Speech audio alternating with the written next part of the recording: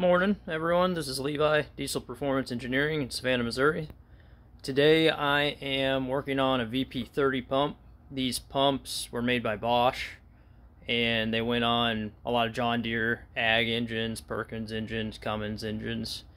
And so what my customer was complaining about on this pump was, he said they only got 40 horsepower out of this thing when it was on the dyno, and it's rated at like 110 horsepower or something like that.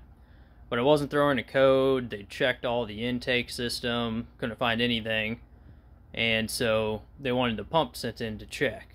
So before we ever put a pump on our test stand, we always look inside real quick just to make sure there's no contaminants or metal in there. And so I'll show you this pump here. This is a VP30 pump, and I went ahead and took my bolts off the top so you didn't have to watch me do that. But there are 9 bolts that hold this PSG on. That's what this computer is called, is a PSG. And it's going to be connected here to your fuel solenoid. There's going to be a wire that goes down to your advanced solenoid. And inside, when you lift this up, first thing I do, like I said when I check these, is I look inside these pumps. So, let me get a good angle here. There's a ribbon there, and you don't want to cut that, so you got to be careful. That's connected to your IAT sensor down there. And so the first thing I look for on these is they're really bad about cam and rollers going out. And if they are, that sensor's slightly magnetic. It will catch the metal shavings. And so this pump, this was not my customer's pump. This is just a core I had so I could show you that process. But you can see contaminants right there in the fuel. But this was my customer's pump. This is his PSG when I took it out.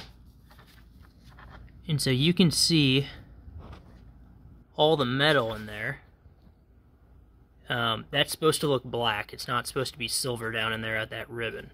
So you can see metal there as well, where my thumb is.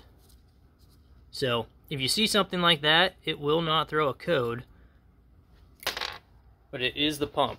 So that's something real quick. If you guys work on these tractors, you know, you can just look right in there, pop that up, and then check that for metal or contaminants.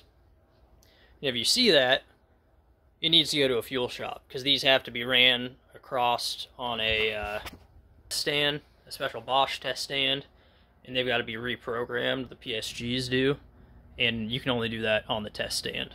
So one of those things, you can at least you know, save yourself some self-doubt, you know, and that way you know that you have accurately diagnosed it.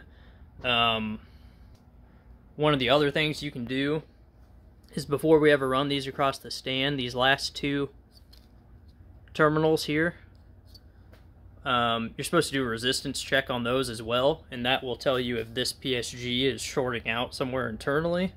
So if you check those, I think it's supposed to be greater than 2.5 kilo ohms. So that's another test you can do, you know, on the tractor. So that's a VP30 for you. Sometime I might tear this down and make a video of that, but for now this was just kind of a diagnosing, and hopefully that helps you in your future. And hopefully you don't have that problem. But there you go. Thanks.